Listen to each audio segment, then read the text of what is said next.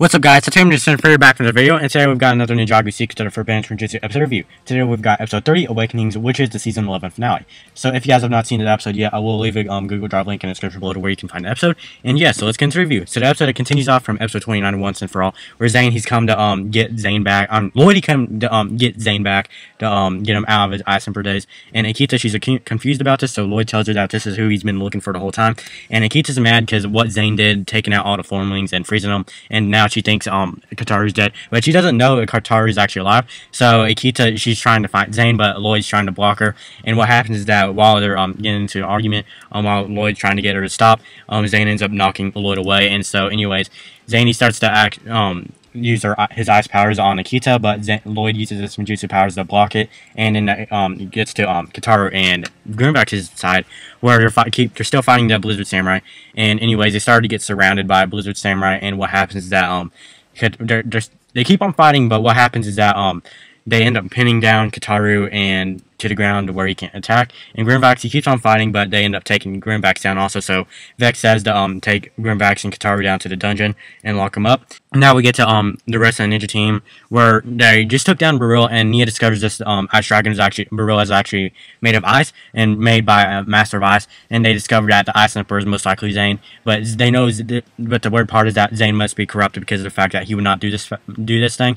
And Nia realizes that the scroll for Spinjitzu was in Zane's hand whenever he was banished by his Sphera. So anyways, they're talking about it, and what happens is that Beryl, he ends up waking up and throwing a land bounty and starts to attack the ninja. So what happens is that Beryl, he ends up throwing Kai away and ends up knocking him out. So Nia goes after Kai while the rest of the team are trying to fight Beryl. Cole and Crag, they go up to the land bounty where Cole uses his RX powers to throw the land bounty at Beryl. Beryl knocks it away, and what happens is that when Nia goes to she finds Kai unconscious, knocked out.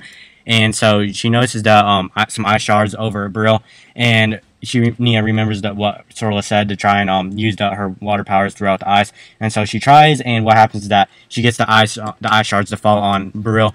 But what happens is that Beryl breaks through, and what happens is Kai, he wakes up and defy the ninja team trying to fight for him, and Beryl, he's about to attack the ninja. So Kai gets Kai mad, and he starts to use his fire powers start to return, and he uses his fire powers on Beryl and ends up disintegrating Beryl, saving the ninja team. And so now his fire powers are completely back, and so now they're going to go after Lloyd to save Lloyd from and help get Zane back. So anyways, we find Lloyd and Zane's fight, Lloyd versus Zane. And anyways, what happens is that Zane, he keeps chasing Lloyd, and Lloyd keeps on trying to dodge attacks from Zane. And so anyways, they keep running around, and what happens is that Lloyd gets to Zane gets to Lloyd and throws Lloyd up against the stairs, and anyways, he freezes Zane up, and freezes Lloyd up. And after that, Akita tries to save Lloyd, but and tries to attack Zane, but Zane ends up freezing Akita whole. So now Akita's frozen, and Lloyd, he's pinned down on the ground by Zane. And Vex comes in and tells Zane to finish the job and kill Lloyd. And so Zane, he doesn't want to do it. So what happens is that Vex, he gets a spear from one of the Blizzard Samurai, and he's about to kill Lloyd. But what happens is that he says that he couldn't even protect himself, and he couldn't defeat the Ice Emperor. And Zane remembers he remembers the phrase that he was meant to know.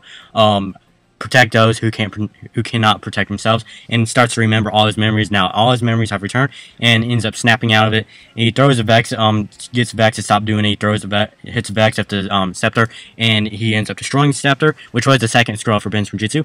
And so anyways, there's a whole blast, and what happens is that everything goes back to normal, and everyone goes back to normal. It's not that the cold is not really that harsh no more. The castle is now back to normal, and everyone who is frozen by Zane are no longer frozen.